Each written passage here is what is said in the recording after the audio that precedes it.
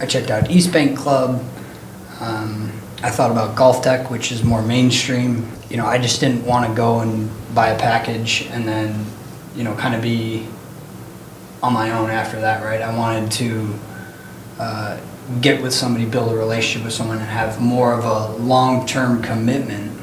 I happened to stumble across you guys here at Smart Golf, and the second I walked into the facility, I was like, yeah, this is the real deal. This is probably what I'm going to do.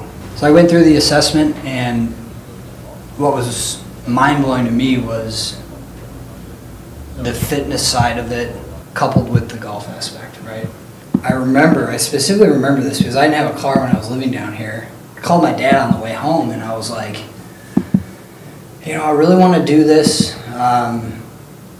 You know, at the time I just graduated, I just bought my condo that's over in Old Town.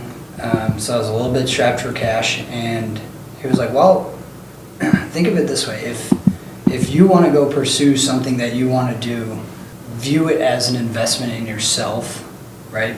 To make yourself better at something, progress at something that will, in the end, make you happy. And that was kind of the 100%, okay, I'm doing this.